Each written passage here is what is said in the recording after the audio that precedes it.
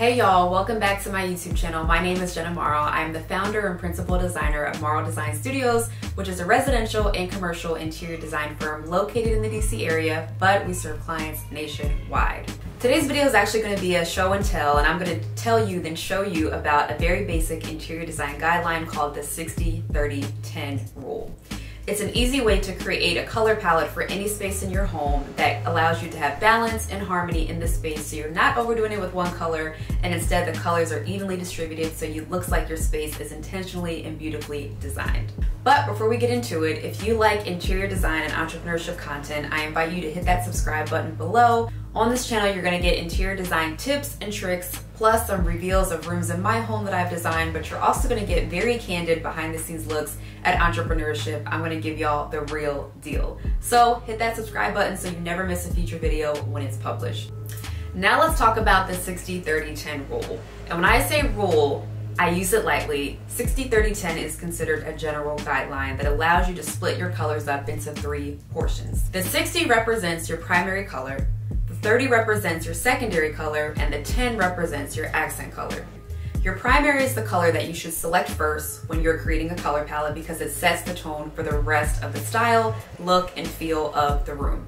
Typically, your primary color shows up in your larger pieces such as the color of your walls, a sofa, or an area rug. Your secondary color shows up in bigger accents like curtains or an accent chair and is usually found in 30% of the room. Then finally, you have your accent color, which is your 10%. Your accent color should complement your primary and secondary color, but it should also stand out from them a little bit because these are the accent pieces that are kind of like the ribbon on the design or the chef's kiss of your design.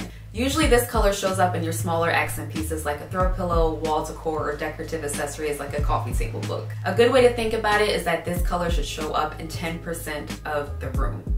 Now, I'm going to show you how I created a color palette using the 60-30-10 rule for my daughter's bedroom, which is a safari theme. So let's turn the camera around and I'm going to show you my computer. Okay, so we're designing my daughter's room and the theme for her room is safari. So this is actually one of the first few steps that we take when we're designing a space for a client. We figure out what we want the overall theme of the space to be, and then we look online for some inspiration photos and we use that to help us craft the concept and the design narrative. In this case, we're going with safari. So I found this beautiful photo of a safari online, and now we're gonna look at it to help us create the color palette for my daughter's room. So as I look at this, it's very obvious that green is the dominant color, which is perfect because it matches my vision for her room. I wanted green as her primary color. So now that I have this picture in Canva, what I'm gonna do is use Canva's amazing color dropper tool to help me create a color palette. So first, I'm gonna select a shape. I usually do a circle just because it's easier when you look at the whole color palette all together. Let me hide the toolbar. And then you go up here to this color box, and then add a new color, and you select this color dropper right here, and you can tap any color in a picture and Canva will pick it up. So in the interest of time, I actually put her color palette together already using the color dropper tool from Canva. This green, which you'll find in majority of this photo here, is going to be her primary color, and then this yellow, which you find right towards the middle of the picture, is the secondary color, and then this beautiful blue that's throughout the sky is going to be her accent color. So I put all 3 of these together to help design her space, and I am going to share how it looks.